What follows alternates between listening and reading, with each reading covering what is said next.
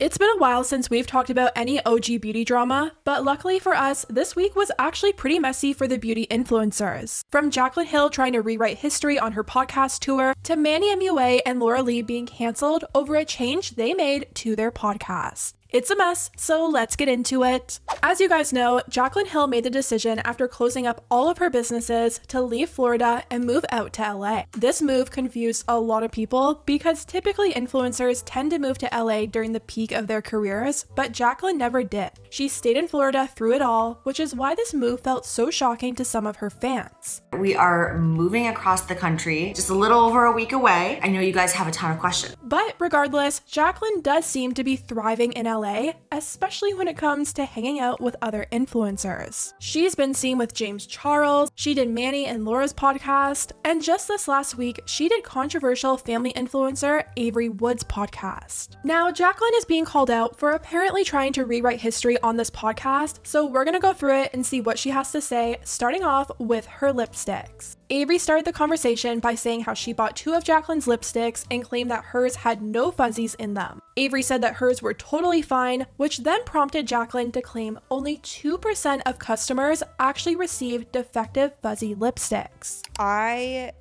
was shocked when all of that came out. Yeah, that was a dark because I had them. And so I was like, I just don't get it. 2%.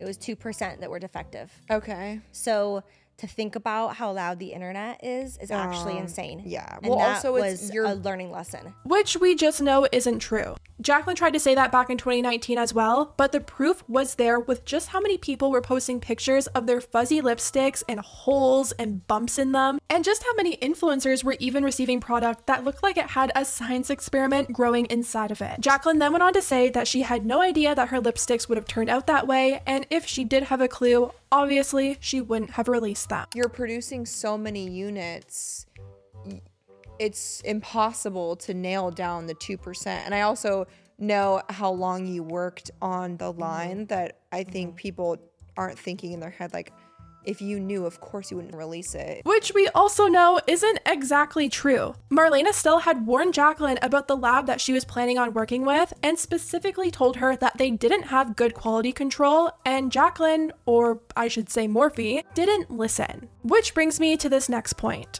Jaclyn brought up just how much money she lost over the lipsticks. She said millions of dollars were made, and then she had to turn around and give every single penny back. Who would do this? Like, because at the end of the day, I ended up giving a full refund, right? I didn't make 1 penny off of that, which was a really hard hit because millions of dollars were made on that day. Yeah. Millions. And then I gave every single dollar back. But she fails to mention how it wasn't even her money that was backing these lipsticks. Morphe's name was on every single purchase order from the lab, and that was exposed during the Forma bankruptcy. Jaclyn is also trying to claim that she actually caught people lying about having fuzzies in their lipsticks, and she's not talking about customers. She's talking about influencers. Jaclyn said influencers were making videos about her lipsticks, jumping on the bandwagon for views, and apparently later apologized to her and admitted to lying. A lot of people who lied about it, a lot of people that behind the scenes I actually caught red-handed lying, which I would never name names, but there were some people out there who made videos that straight up lied. I actually got apologies for some of those lies later because those videos were getting so many views. It was like the thing to jump on the bandwagon. And a lot of people are thinking Jaclyn may be talking about Raw Beauty Christy. We all remember the microscope video that Christy did that showed the close-up of how gross the lipsticks look, and that video got millions of views and pretty much made Jaclyn's lipsticks go from a drama story over on our corner of the internet to a viral headline. I'm sure Jaclyn didn't love that Christy made that video, and we know that because Jaclyn has actually shaded Christy for her video in the past. Okay, y'all, this is blending out very nicely. And I know that he says like it's crease proof, it's all of that. And I know people will do the most. I mean, literally people will pull out microscopes. We've been there, okay? Jaclyn also said that around the time she launched her lipsticks, there were also several other brands that had launched that year, and all their products also had white fuzzies in them, but no one cared because everyone was focused on her fuzzies. Here's the tea, is there were several other brands in 2018 that launched lipsticks with the exact same issues, but none of them were being aired because everyone was so focused on mine. I'm not gonna say the name of the brands, but 2 brands were huge brands. Okay. And I personally got them in PR covered in fuzzies. But she nearly had another white fuzzy incident, and the way that she found out about it seemed to be pretty stressful. Shortly after the whole lipstick disaster calmed down a little bit, Jaclyn went on to launch highlighters for holiday, and when she was having her launch party for the highlighters, she got a text from a close friend of hers claiming that her highlighter had white fuzzies in them. Here's a little inside story. At my launch party for those highlights, I had my launch party in LA. Okay. Another influencer called me and was like, I just opened up my PR package and there's a fuzzy in the highlight. This person shall not be named just because I need to be careful. There was actually a fuzzy, so they sent me a video of it, and there's like a little fuzzy coming out of like the corner of the pan, and I was like in the middle of my launch party. Lost my mind. And here I was about to gift like 80 PR packages to all these influential people here in LA. Oh my God. They did not find one. Not one fuzzy. It was just that one person. Whoa. I know. I know. So everything worked out for her in the end, but could you imagine the state of the beauty community if Jaclyn's redemption launch also had the same issues as the lipsticks? It would have been chaos. But overall, a lot of comments under this video are accusing Jaclyn of completely trying to rewrite history. One person said, objectively speaking, as someone who followed Jaclyn for a long time and whose first expensive makeup item as a 14-year-old was champagne pop, so many things she said in this episode are just not true. We did know about the lab being faulty. Marlene Estelle literally told her, if you worked so hard on the lipsticks, why wasn't there adequate quality control? The lipsticks weren't only fuzzy and had holes, but there were literal scratchy plastic balls in them. None of that excuses it. She should have done better because she was a millionaire developing a product she was going to sell to people that made her a millionaire. You're not a chemist, sure, but your name and face is attached to the product, so how was there no quality control? People calling you out for lies, like lying about your palette being vegan, lying about the production of your products, lying about sponsorships and paid links, is not okay. I don't like how the interviewer is not being critical. The only thing this episode showed me is that Jaclyn still isn't able to take accountability in her part in the failure of her own brand launch, even when it was a literal hazard to its customers. Only 2% is still thousands of people with your huge launch, and that is not okay and not excusable. It wasn't a hate train when the people who were criticizing you were literally your customers. So luckily, there are some people who can see right through it. Moving on and sticking with the theme of the OG beauty YouTuber days, we need to talk about Manny MUA and Laura Lee. As I'm sure you guys know, Manny and Laura have their own podcast called Full Coverage, and they've been going strong at it for a few years now. People seem to really enjoy it, but recently they made a change that landed them in hot water with their audience. For as long as I can remember watching their podcast, they've always had this set that had this cement background, this cute little pink neon sign, some nice decorations. It felt really fitting to their podcast. It didn't feel too set-like, and in my opinion, it was perfect. But of course, change can be good, and change is what they did. They took a week off and redid their entire set. We went from this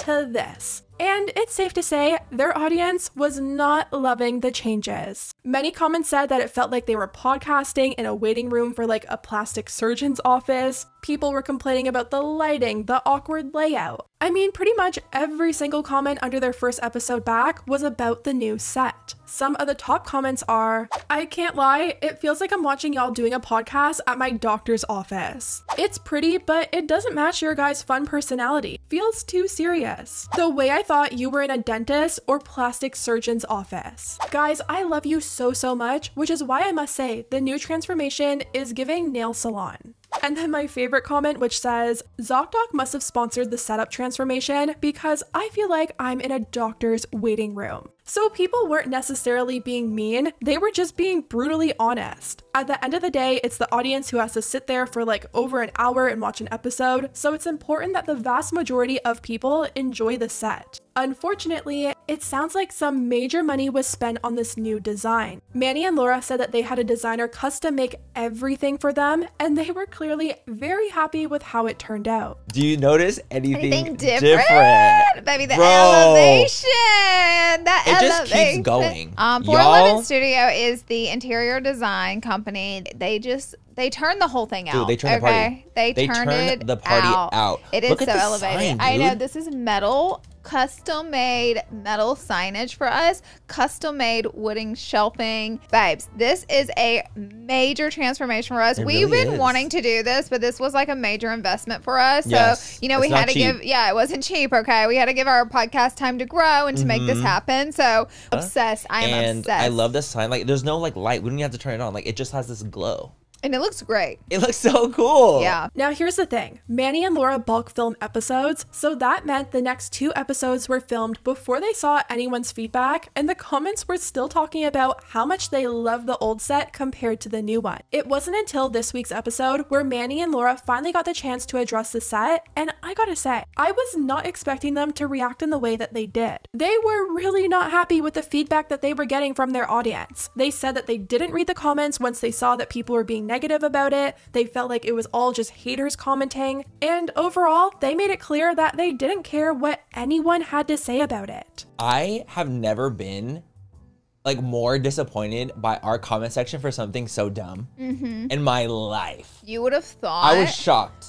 We did something crazy. Yes. And because the camera angle was off, the lighting was off, and the lighting was off, you would have thought we burned a city to the ground. 100%.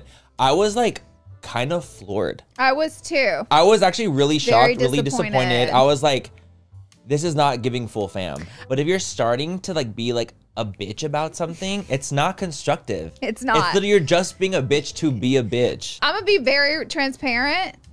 Manny told me the comments were bad and I didn't really read them. Neither did I. After I'm not Cleared. kidding you, still haven't looked since then. Well, then they're talking to each other, I fear. Then go ahead. Fortunately, with the internet, as we've known for many years, there's no space for learning. Or improvement. Or improvement. However, I am so proud of this space, and no matter how many negative comments, like, I stand strong. I am so proud of this space. Same. I'm so proud of the money that we put into it. I see the elevation of this podcast, and no amount of negativity will steal that thief of joy. They will not be this thief of joy to me. Like, when I saw that, I was like, and okay, the sky's blue. the sky is blue. And here's the thing.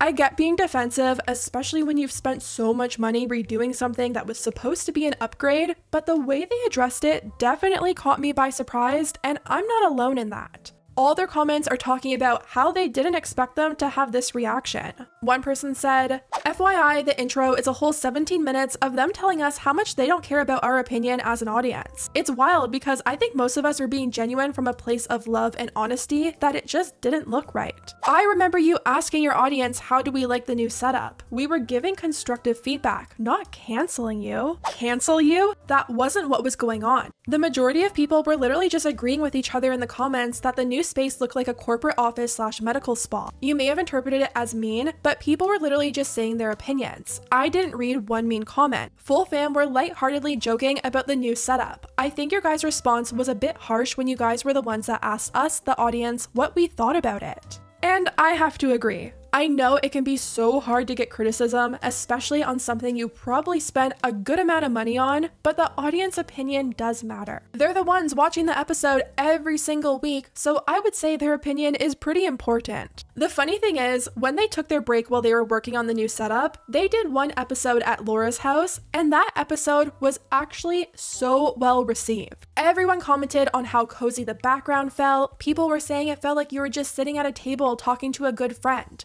And that setup was free. It just goes to show you, sometimes less is more, but hopefully Laura and Manny can take the criticism on board and maybe just make a few changes to make everyone happy. Anyways, guys, let me know what you think about everything down below. What do you think about Jaclyn trying to rewrite history with this new generation of influencers that she's now friends with? And what do you think about Manny and Laura's new setup and how they responded? Let me know, and I'll see you next time.